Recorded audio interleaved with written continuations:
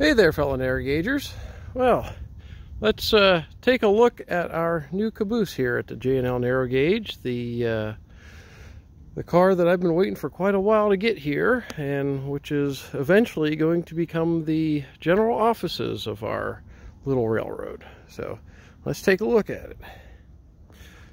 So this car was built in, I think, 1951 or 52 by the International Car Company of Kenton, Ohio, for the Erie Railroad, and it was the C335, and it was one of a series of cabooses built at that time for the Erie. It was originally painted red, had the Erie diamond on the bay window, had the I believe it had the lightning stripes and radio equipped on it. And when Erie and the Lackawanna merged, it was repainted and into the two-tone maroon and gray, and it stayed in that color scheme until Conrail, and of course Conrail painted it blue, and of course it's still blue now. I mean, you could still see, you could see the one stripe right there, the yellow stripe, and then you'd have the, you know, the maroon and gray colors. You know, I forget how this one went. I think it was the opposite of the locomotive, so it would be maroon down here, gray stripe, maroon up above it. So in its history, the thing was beaten up quite a bit. You can see this patch on the bay window. Apparently it got sideswiped by something. All the original windows are long gone. Conrail replaced a lot of them with the aluminum windows, and all the interior furnishings are gone. The trucks on this originally were high-speed trucks. I've heard they came off of milk cars.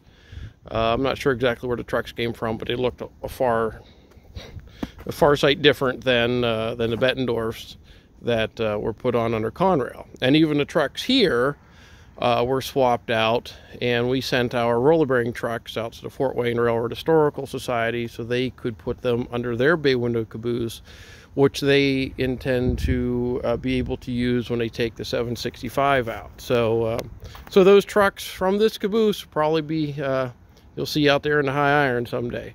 So in exchange, we got these nickel plate plain bearing trucks, which will work just fine for what we want to do here, since I don't think this car is going to be moving much anymore. So let's take a look inside.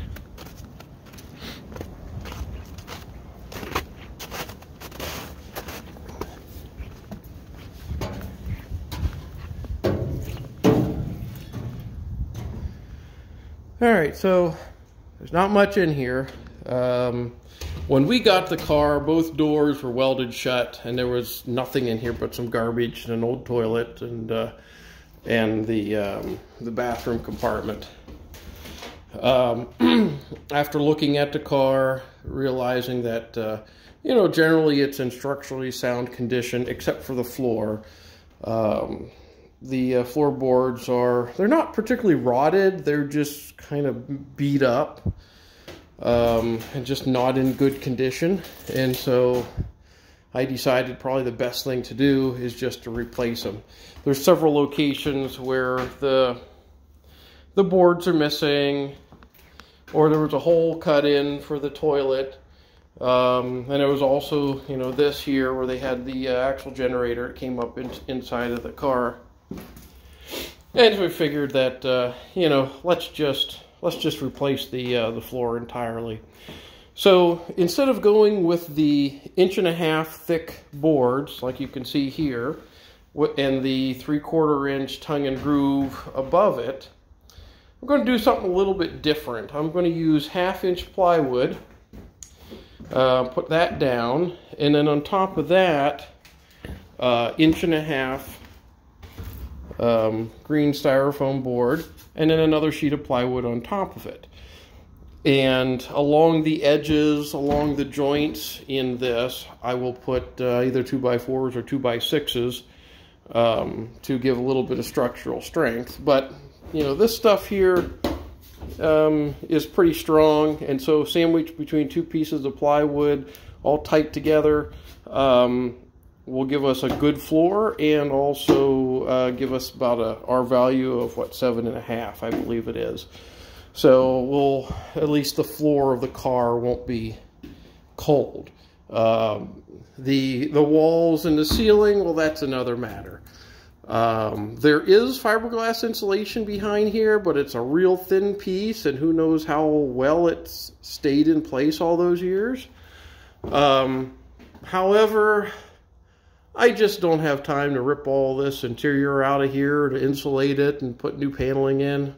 I've got to get this car in a condition to be used as an office in a short period of time. So all I'm going to do here is we're just going to strip all this paint off and repaint it, plug all the holes the best we can, and just use it as is for now. Now, if down the road we decide that the car is too cold and we want to insulate it and remodel it, then yeah, you know, go in here and cut all the welds, pull all this off, and then go in and maybe spray foam it, and then put another, you know, a sheet of something, paneling or something in its place. But for now, this will work just fine. Same goes for the windows.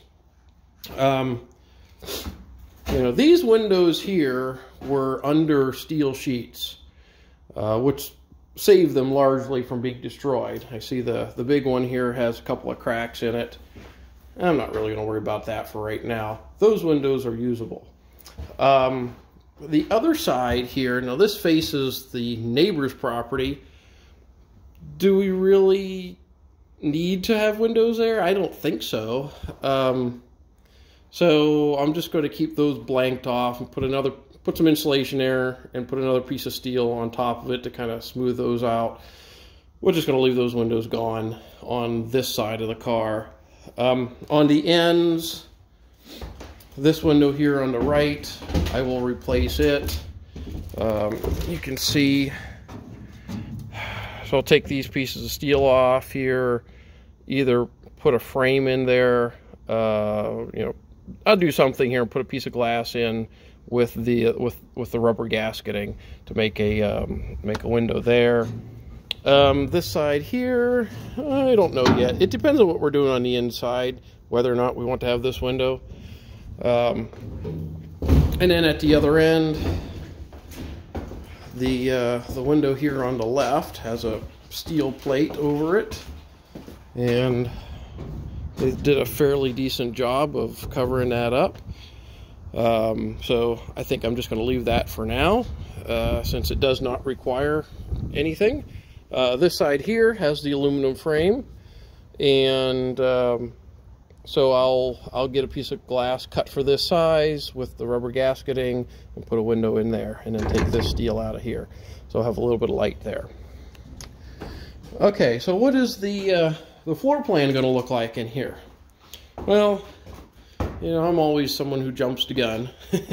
Don't wait till you get the floor done and start putting furniture in here. But I've had these two cabinets for years. They're nice, heavy, locking cabinets, and I've always thought about building a desk out of them. So what I think I'm going to do here is put a countertop over here, do the same thing here, and then come in here, you know, down below the window level, and then put a countertop here.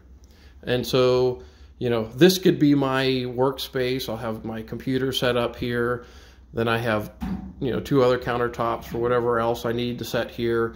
Have the locking drawers so I can keep anything that I need to secure in the car. And then, you know, this will be my seat where I can then look out and survey our railroad empire, so to speak. And then, let's see, the stove will go here, and I will be putting in a coal stove, a Caboose coal stove. And so that'll get put in the sheet metal backing, and then on the floor I'll put another piece of sheet metal down to protect the wood from the embers. Probably going to leave this this table here. This is my old kitchen table from home.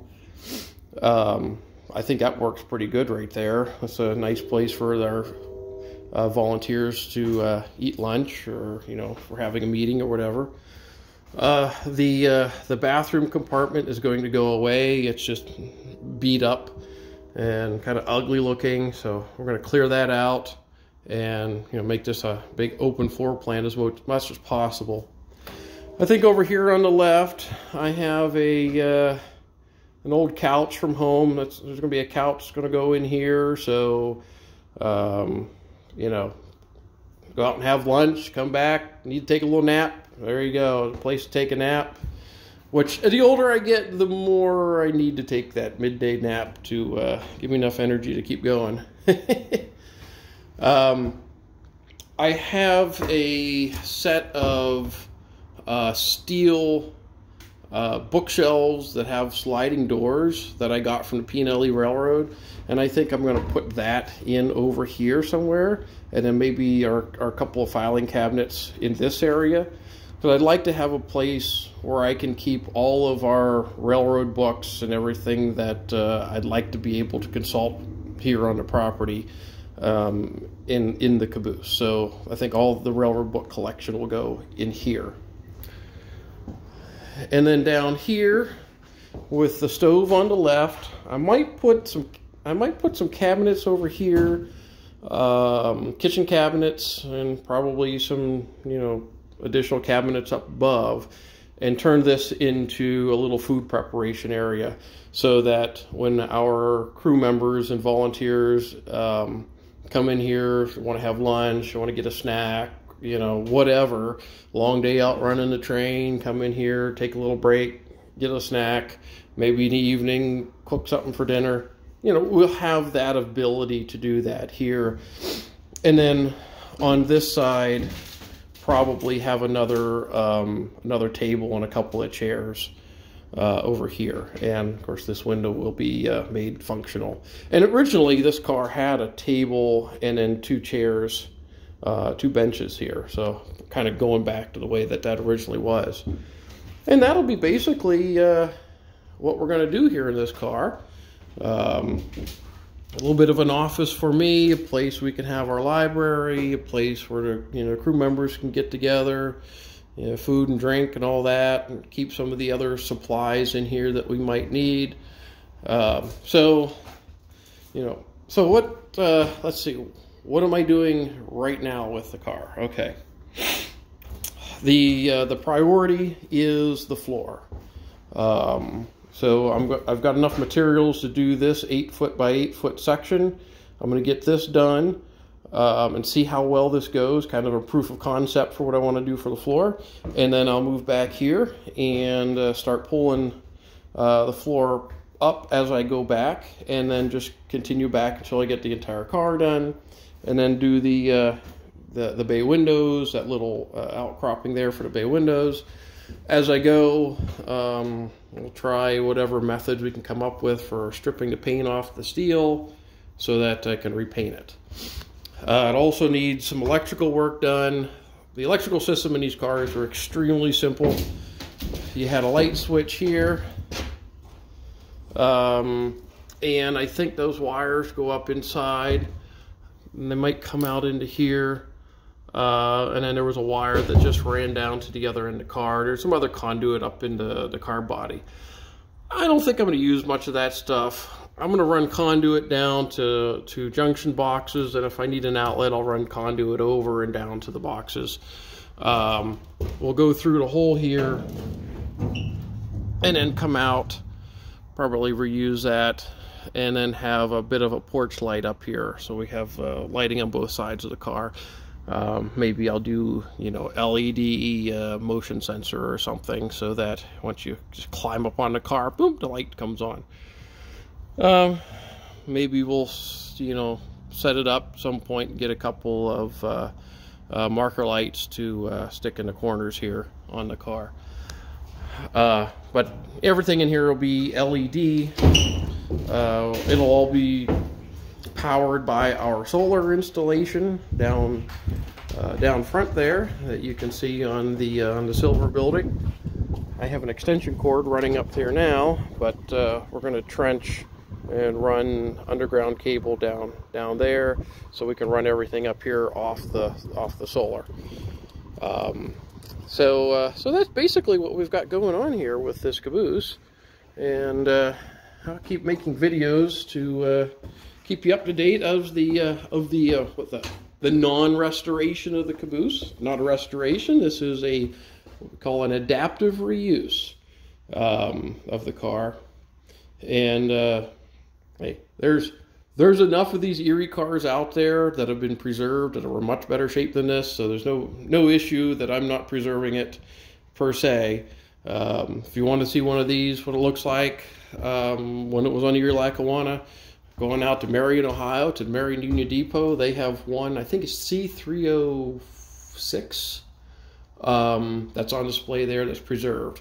There's also a later version of this car in Meadville, and it was of a later order so that the exterior is a welded construction and not riveted.